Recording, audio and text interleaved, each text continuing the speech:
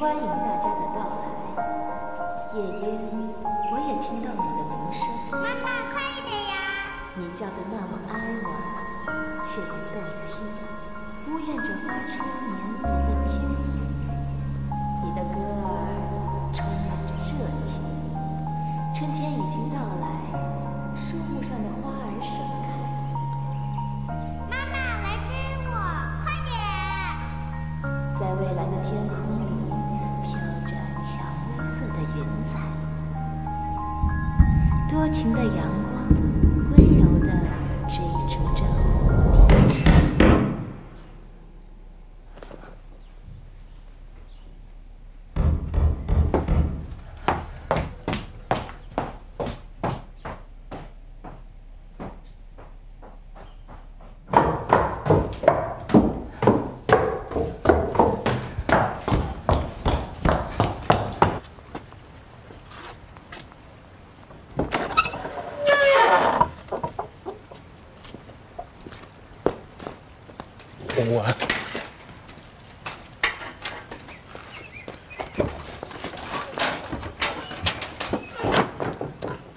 我给你买了包子，还有白粥，你先吃点吧，再出发。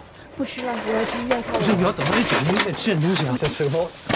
我不需要你这些幼稚不疼不痒的关心，我现在就是要见到婉婉，我再见不到我就要疯了。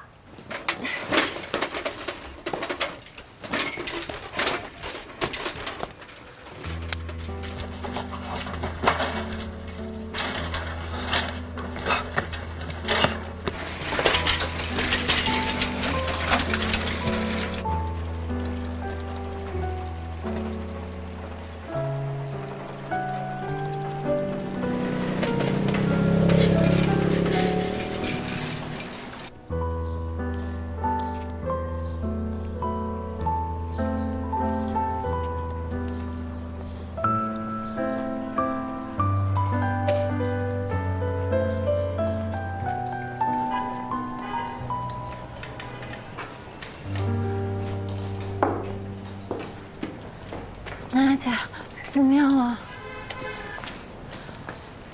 找到婉婉了吗？医生说了，现在已经过了治疗时限了。也许他带婉婉去别的医院治疗了。你们先回去吧，我去趟律师事务所。文件我倒是已经给你准备好了，你现在只能起诉他，但是法院受理的话还要等上一段时间。徐毅啊，很明显是咨询了很有经验的律师，才会出这么一招。你什么意思啊？他很可能会长时间的把孩子给藏起来。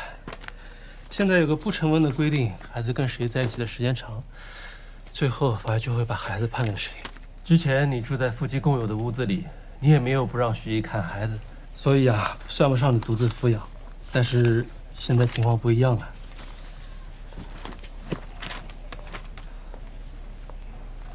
哎，南雅律师。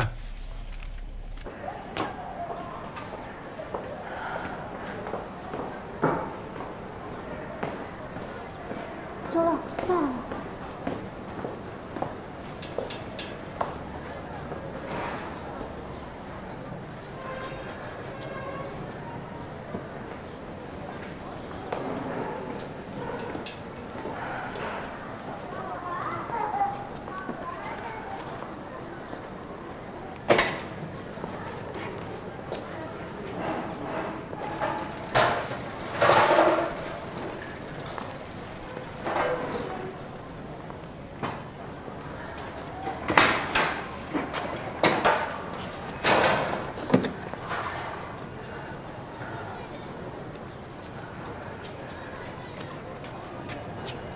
谢谢。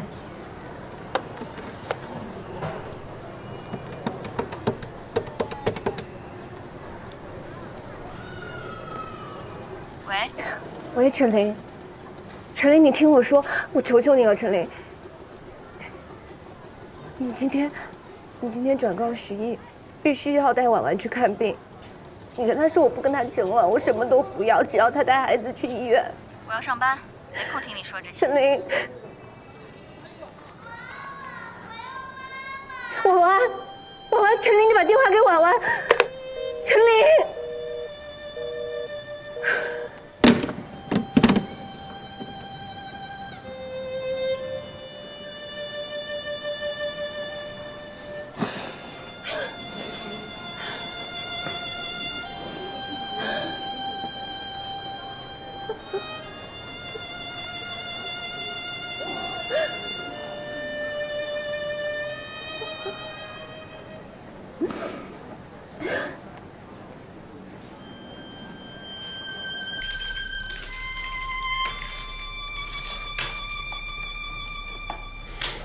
南雅真的太可怜了，我想到她那个样子，我就心里难受。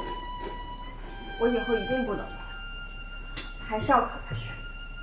我听说他以前在清水一中的时候，学习成绩可好。那她怎么没考上？我听我姐好像说过，她爸一死，她后妈就不让她念了，让她直接去工厂打工。可我们都是学生。能怎么办呢？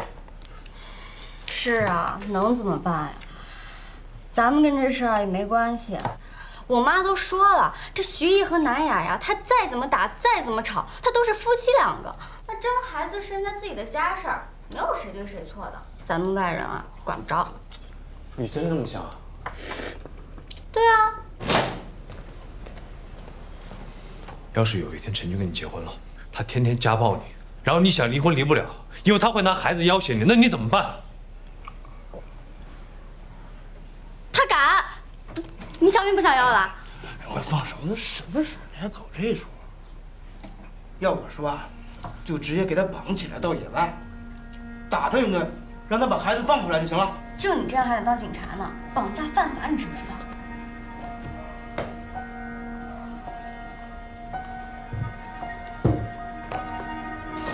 陈琳，我们大人的事儿不要牵扯到孩子，行吗？你到医院来闹，我求你了，你告诉我婉婉在哪儿？害我还不够。陈琳，你告诉我婉婉在哪儿？我求你了，陈琳。没见我这上班吗？到外面等着去。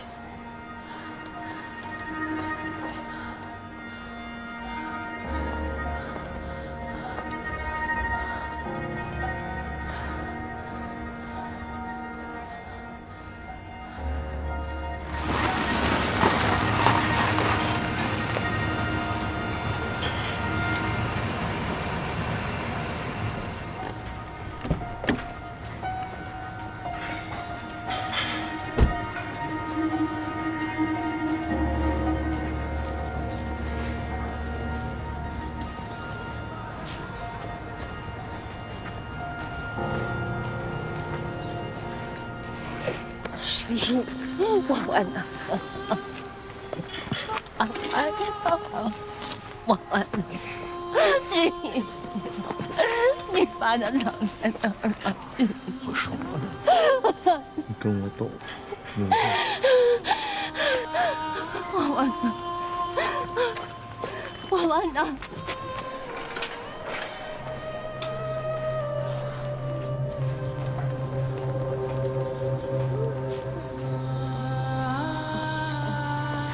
所以他们夫妻俩这是和好了？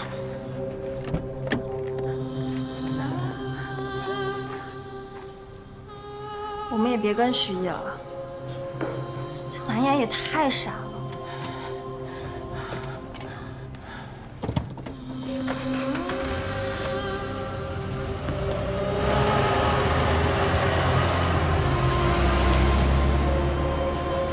估计他俩这辈子分不开了。走吧。走。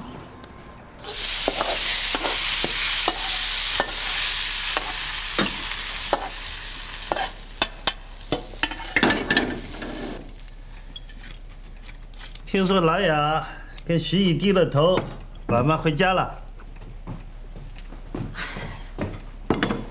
是吗？孩子回来就好吧。你们不知道当妈那种心情，见不到孩子，要命一样。为了孩子受点委屈算什么呀？哼！所以我说，兰雅想要跟徐玉离婚，没那么容易啊。这种生意人啊，手段多得很。再加上孩子生这么重的病，花销这么大，想要逃脱他的手掌心啊，哪那么容易啊？除非啊，徐死掉了。想说什么？那可能还简单一点。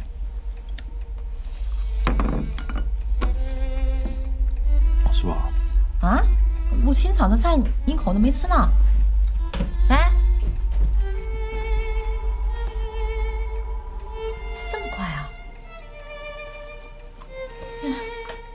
多吃吧，来。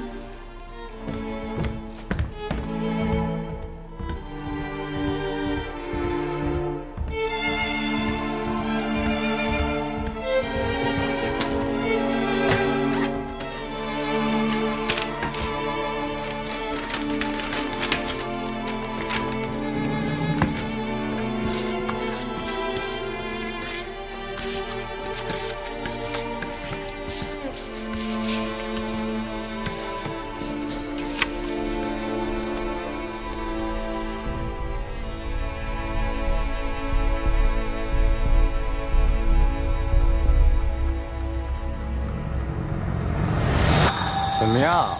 想清楚没有？想清楚了。想清楚就说啊！那天晚上你到底怎么回事？我看见徐毅追砍南雅，南雅失手杀了徐毅。你还嘴硬是吧，周洛？我们现在是在帮你，给你主动交代的机会。哎，你知道你得有认罪表现了才能从轻处罚，你明白了吗？我认罪？我犯什么罪了？我需要认罪？什么罪你自己不清楚吗？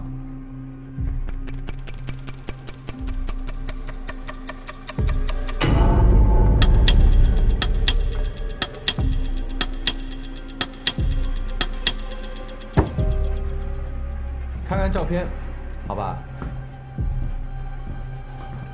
徐毅和刘长水见面的照片是你拍的吧？不是。不是你还有谁？哎，冲运店老板已经指认你了，张经理他们也承认了，你为什么还要嘴硬啊？你不就是心里有鬼吗？哪个冲运店老板？他亲口说的吗？什么时间？你们有单据吗？你为了隐藏身份，当然不会用真名。那我用的谁的名字呢？周洛，名字有假，你的长相总不可能作假吧？那你们要非这么说的话，我百口莫辩。我只能说照片不是我拍的，而且我拍他们照片对我来说有什么好处？那徐毅如果坐牢了，你不就可以跟南雅在一起了？周洛，你同情南雅没有错，但是你把路走偏了，你知道吗？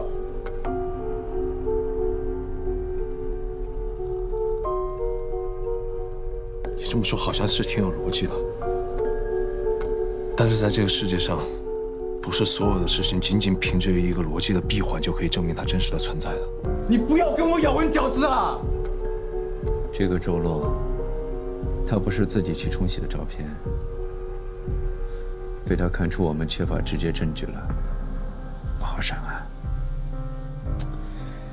没有明确的证据，说多了，反倒让他明白了局势；说少了，又找不到突破口。周洛，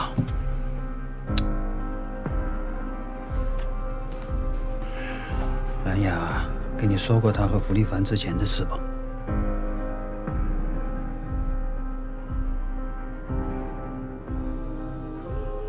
没有。那你知不知道？弗利凡曾经强奸过南雅呀。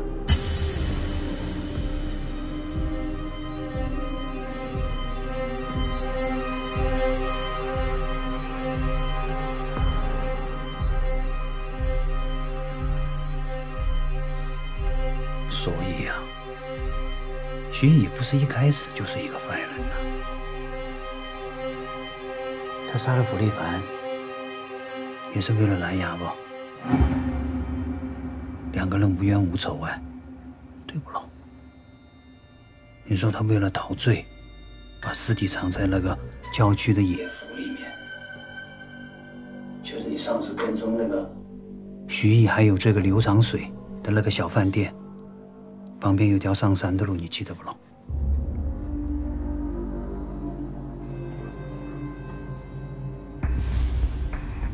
是他，是他，老陈的审讯真是有一套。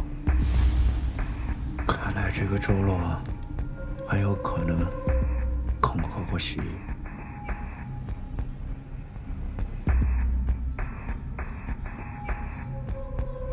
想起来了吧？这些跟我有什么关系？确实是没有关系。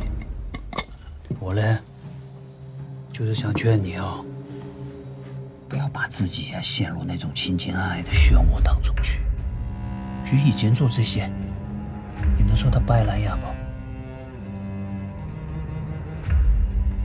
我跟他不一样。凭我几十年办案的经验啊，一个人犯了罪，要想掩盖，他就是走上了一条不归路哎。徐毅就是这个样子啊，啊，以前他这个人还是挺温和的，而且家里的条件也挺好，一步一步的走到现在这个样子，2条人命呢，还有一个大交案呢。我说周洛哎，你就想想你的妈妈喽，你妈妈真的为你操碎了心呢。你说这样的他哪里受得了喽？是不咯？2次哎，2次都要踏进大学的门槛呢。是，咱们这一次学不上，起码少坐几年牢喽，早点出来还能见上他一面呢。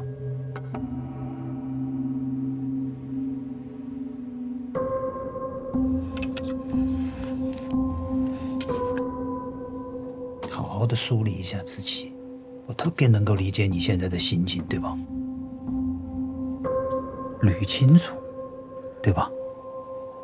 你不要着急，我们可以等你，好好的想一想。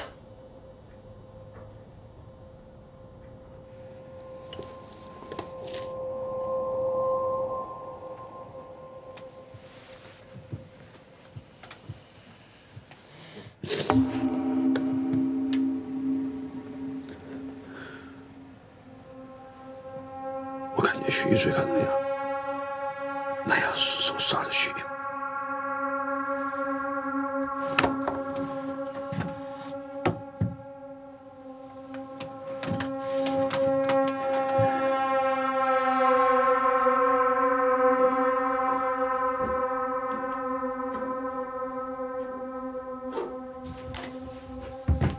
把他带回去。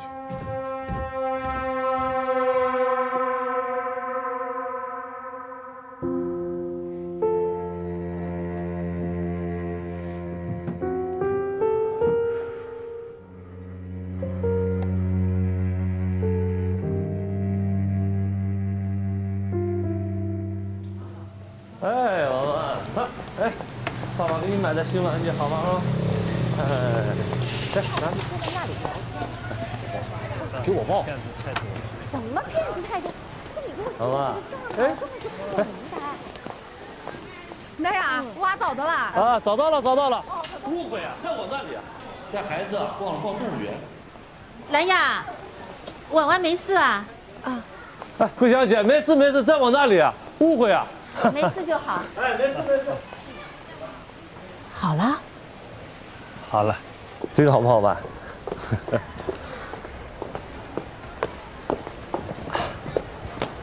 来，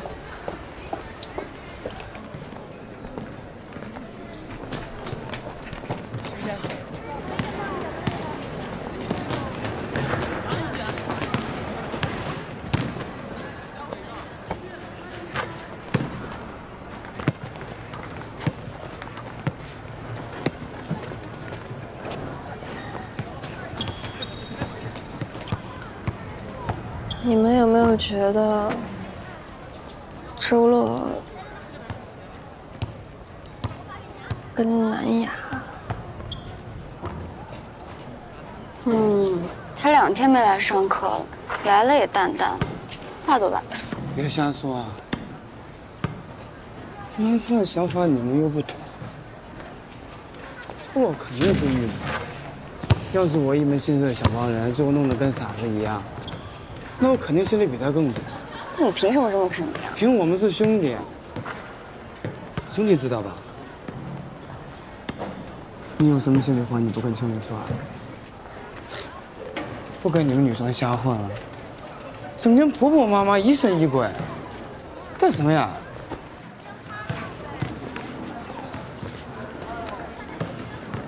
周洛心里想什么？根本猜不透。我要是你，我就直接问。我怕我一问连朋友都做不成。不做就不做呗，怕什么呀？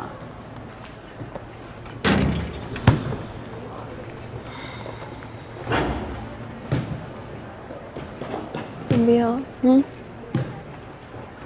你有没有喜欢过一个人？觉得就算跟他做朋友，也是幸福的。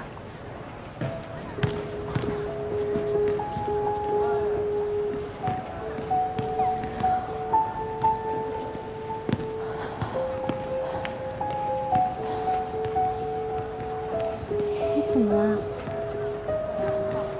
没事吧？没事。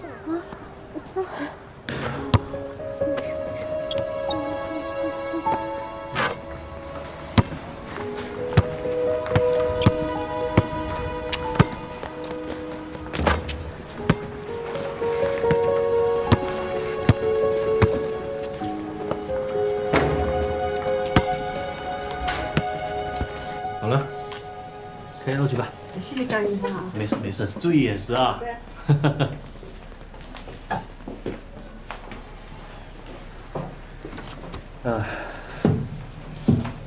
哎，你这是挂着自己的名字啊？婉婉的名字挂不上，她名下欠款太多了，我就带她做个检查，要我出去想办法。这不行的，这是违规的，挂谁的名字就只能看谁啊。我知道江医生，你能不能通融一下？家里出事儿，徐姨把家里都掏空了，所以婉婉的医药费才拖欠那么久。但是小孩子的病要紧，你说是吧？我已经在想办法凑钱了。我真的帮不了你，这是违规的，挂谁的名字就只能看谁。好了，下一个啊，对，来，你通融一下吧。我真的帮不了你。哎呀，突然就痛了。别着急啊。哎，王老板。哎，南雅来了，来得早不如来得巧。看，这是我刚从广东回来的一批货，啊，一水的香港大牌呀！你看看这做工，这质量怎么样？啊，是挺好的，但是这次我先不要了。不要了？你开什么玩笑？人家在我这儿可争着抢着要呢。我要不是看你是老熟客的面子上，我这事不提。其实我今天来是想问问您，有什么活能接吗？找活？啊。缺钱啊？啊。还真有。前两天呀，来少年宫的那补主任找我订了一批儿童演出服。哦。我如果要找你做的话，我这设计费也就省了。不过你这一个人能忙得过来吗？一共要多少件啊？5套，100件，咱下个月初就要交货。1天5件，20天就能完成，差不多。100件可想好了，不能掉链子啊。没问题，你放心吧。看来啊，你是真的缺钱。尺寸呢？你赶快回去忙吧。谢谢老板。在桂香姨这儿要听话啊。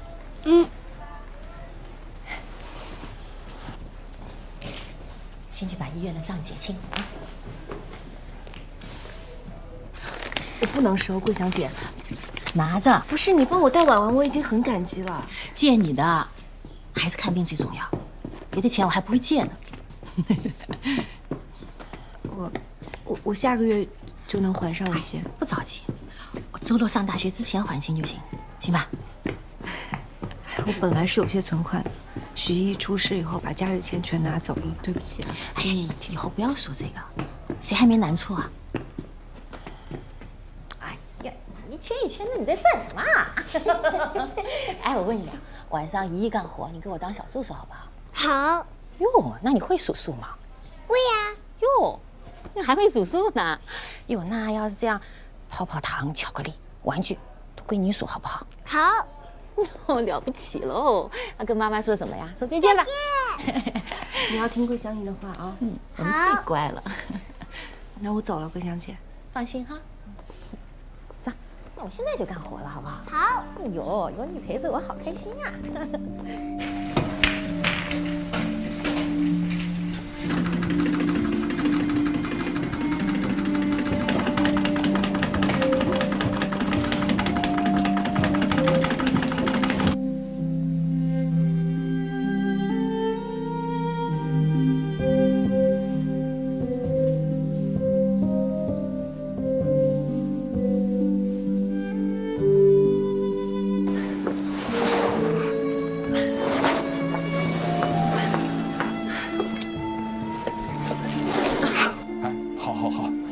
没问题。哎，是100件吗？对。好。哎呀，给您点点，3000块。不用点了，好，谢谢啊。好，没事。再见。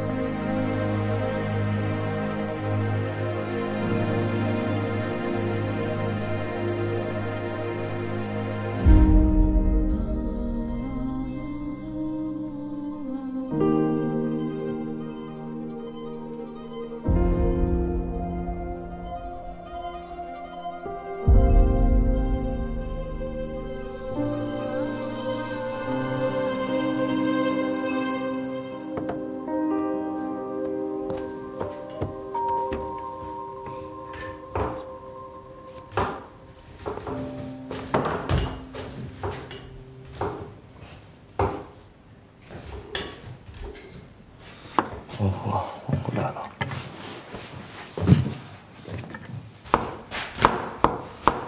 我知道你因为火车站的事生我气，那不是因为你要带着婉婉跑吗？为了你，我连绿帽子都敢戴，那是为什么？还不是因为我爱你？真无耻！我有一句话说假了吗？我把婉婉藏起来，那是为了让你着急。大小案的事，我真的焦头烂额了，这帮我求你了。要不是看在你女儿的份上，你现在早就在大牢里了。你但凡还有点做爸爸的人性，就放我们走吧。你别跟我提这个，是我把你从那个人渣手里救出来的，是我不顾家里人的反对，我娶你回来。这么多年来，你吃的用的什么不是最好的？我到底哪儿对不起你？我是打你了，我打你怎么了？你是缺胳膊还是少腿了？我把你打残了吗？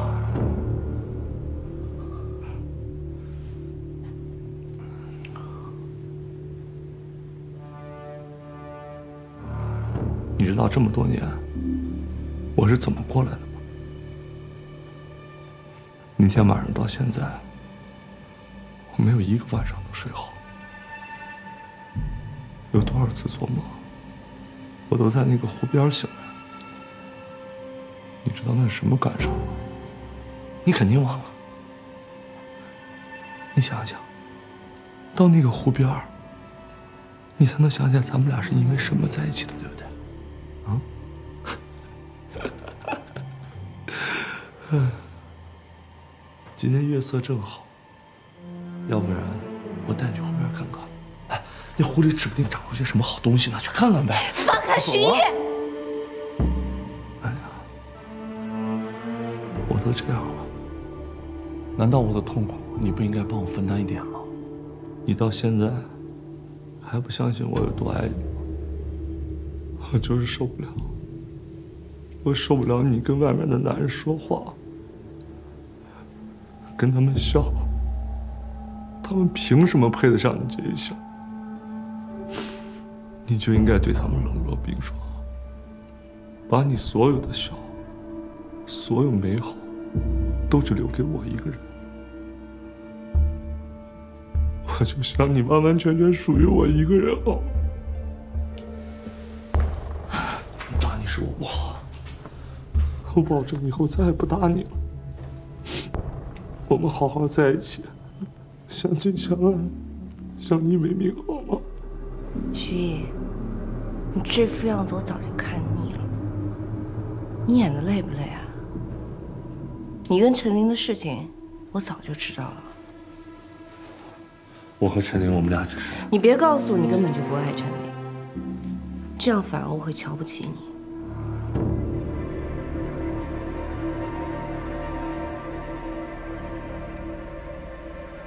徐毅，我们就不要再纠缠下去了。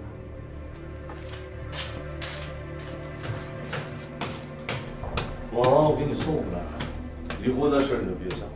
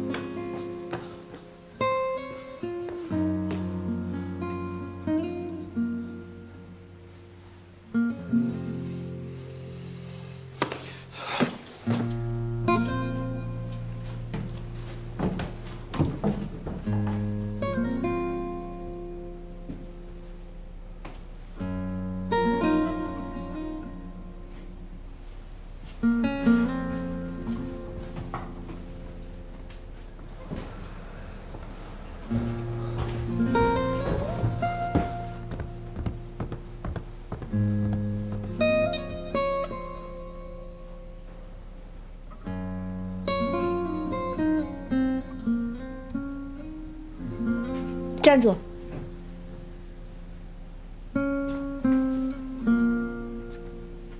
敢上楼你还跑什么？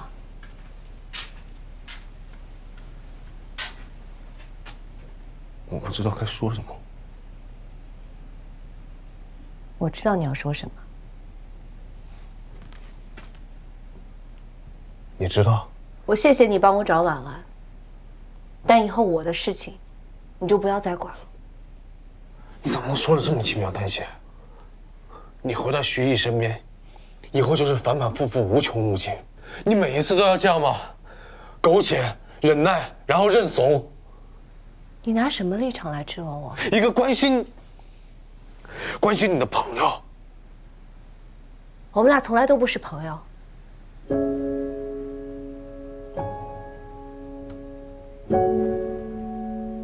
所以你怎么说我？对我失望了吧？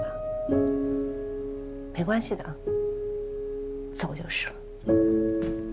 我没有资格对你失望，我只是忍不了，我忍不了眼睁睁的看着你这样，然后自己轻松快乐的过日子。在你以后漫长的人生道路上，你会觉得这样一厢情愿的英雄主义毫无意义。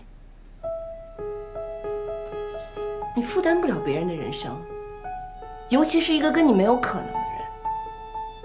男人的悲剧往往都来源于自大。以后漫长的人生，以后我该怎么面对自己呢？在自己爱的人的面前叛逃一次，然后呢，每次都趋利避害，选择对自己有利的方式，这样的人还配活在这世界上吗？大多数人都是这样。可是我不想。如果没有其他的选择的话，如果不能有勇气保护自己所爱的人，我宁愿去死。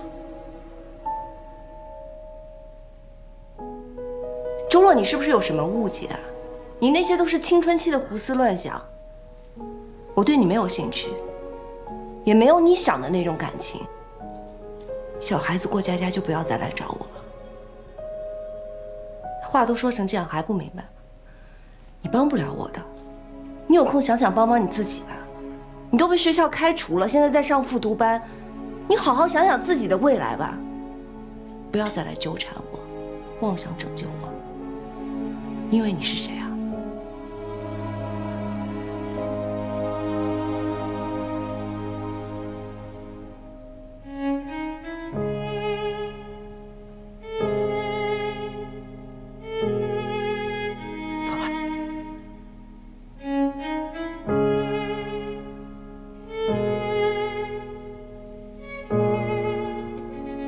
走吧。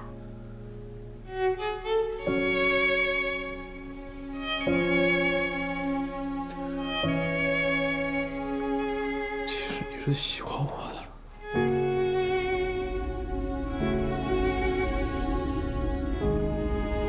什么？